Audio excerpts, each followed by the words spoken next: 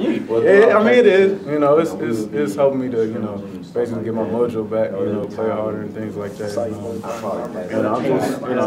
I'm trusting him. With what his decision is. So as long as he keeps putting me in, I'm gonna keep doing the same thing. A lot of people might be confused that you look like your uncle out there in that first half. 15 points, 11 rebounds. How did that feel? I mean, I was just playing hard. That's all I can really. That's all I can do. I mean, keeping track of my stats isn't really my thing. I just go out there and work. It comes to me. I'll try to do whatever I can to help my team. Again, the consistency starting to show week in, week out now. I mean, 6 straight games, double digits. What's the difference for you think? Just going out there with a mentality, just going hard every single possession, and just trusting the coach that if he sees me and I'm tired, he'll bring in the stuff for me, giving it all. I don't really know him. I love him, but he was good when I was there. What was kind of feeling when they cut it to you? What was the mindset you guys had? It wasn't panic. Coaches told us to calm down.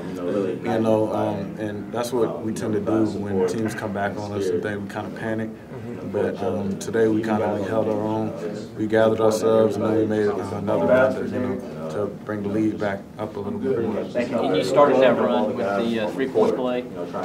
Can you talk about that, and then also Zay's steal that sort of got you that little bit of an extension again? Oh yeah, definitely.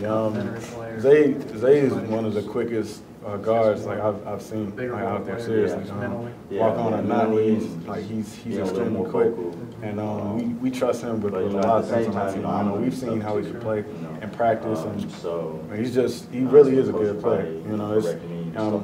It's a great thing to see him actually being able to showcase his talent right now.